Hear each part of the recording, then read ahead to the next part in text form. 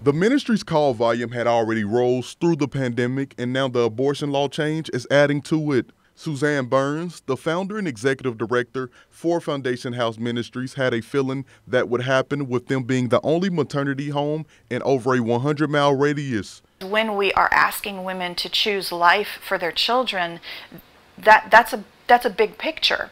They have to be able to actually provide life for their children, and that's where homes like ours come in. Since opening, they've housed over 100 mothers in their residential program and over 600 in their non-residential program, offering parenting classes and various basic social services at no cost. Burns says the community's help will be needed to meet the demand. We have expectations of being able to increase our offices in other parts of the counties that we serve, and housing follow that not too long after as well. So donations today help us not only serve the moms we have, but also help us to reach more moms as we grow and expand. Morgan Stevenson joined the program nearly 2 years ago after birthing her child with no support system. In September of 2021, she graduated from the program and stuck around to help others who were in a similar situation. So now I am taking over a role as